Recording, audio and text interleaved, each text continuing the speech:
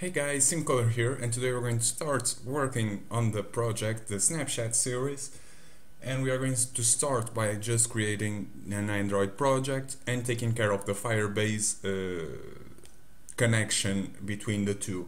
So it will be a fairly simple tutorial. It is just lesson better yet. It is just to get off so that we can work on it in the next lesson. So the first thing that we need is obviously an Android project, and so you're going to go inside your Android Studio and start a new project. So for the application name, I'm going to call it Snapchat Clone.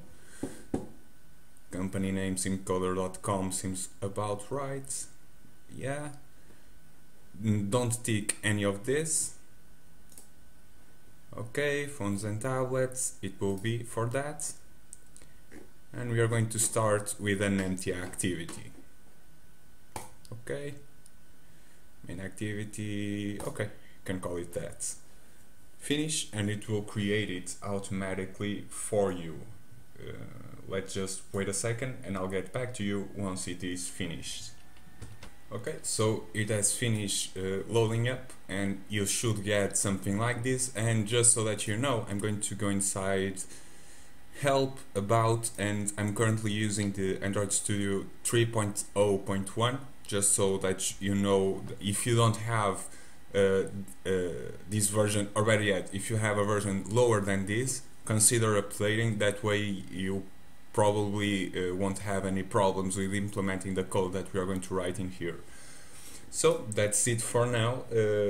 We have you could run this on your phone right now, but it just has this layout right here. It doesn't do us any good. So the first thing that we are going to do is to actually implement the Firebase account. So you are going to go inside, and I'm going to reload it again with Firebase. You can search it on Google. Go inside, go to console, and it takes some time to load up. And in here you'll have all the projects that you have. These are separated projects, and as you can see, I have Snapchat here, and that's because I already have some of the code implemented, and so I created one.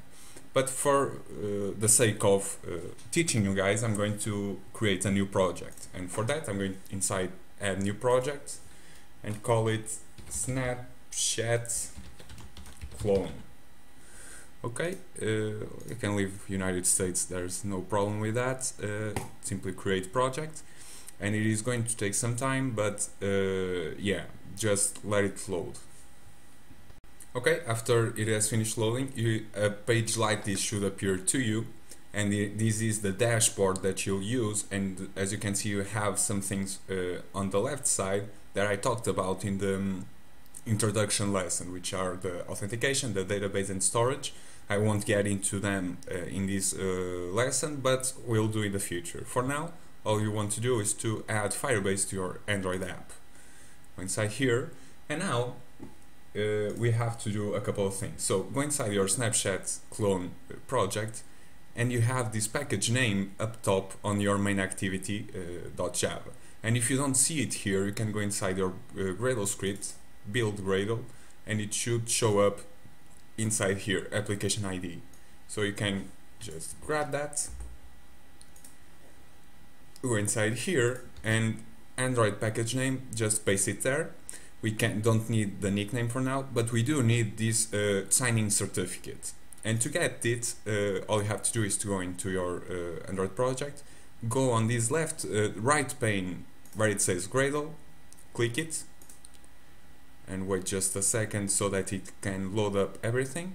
Click this refresh button so that you can, if it doesn't show up right away, go inside here, and in in this Android tab, click sign in reports and double click it.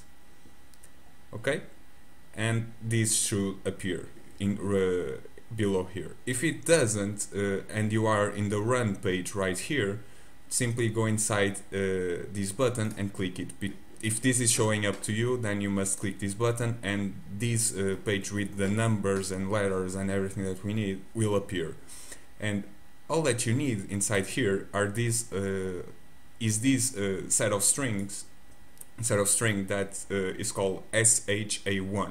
So you're going to copy that, go inside your Firebase dashboard and simply paste it there. Register app. And now you'll be asked to download this Google services.json.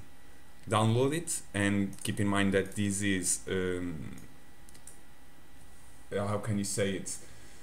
It is specific to each and every single app. So if you are downloading from my GitHub, then you must download your own and change it accordingly.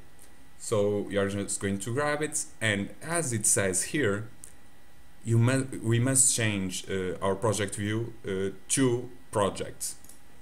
So that means that you must go inside here and go inside project, and it will change a bit, but it is basically the same, but the layout is a bit different.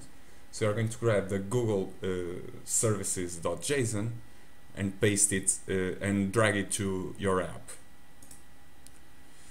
Okay, yeah, to your app. I was just double checking that. Can close that up. Go inside here and change to app, otherwise it will be always running on the signing in report. And now we are basically done. We just need to do a couple more things, which are the dependencies. The dependencies are basically libraries that you can add to your project without having to copy the files in and of it themselves. It does this for you.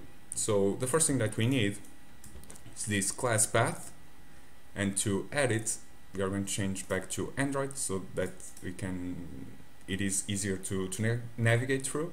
And we are going to, inside the Gradle scripts, build Gradle project Snapchat clone, and we are just going to paste it here in the dependency below this class path that's already there. Okay, we aren't going to sync the Gradle right now. I'm just going to close that. Just wait a second and we'll do it later. Then open up build Gradle module app. Even though they have the same names, they are different. And we are going to apply this plugin inside here at the bottom of the file. It must be after the last bracket. Okay, and that's it. I mean, now you can finish up and your app is successfully connected to the database, to the Firebase project. So yeah, that's it. I mean, we are not going to do anything else in this lesson. We have our apps synced with our Firebase project. So yeah, now all you have to do is to program and to make it work. So yeah, in the next lesson we are going to start working on the login and registration alongside a splash screen so that we can more easily and in a better way move on to the main screen when the user is logged in. And there's not much else to say. So yeah, I hope to see you again tomorrow, and ciao!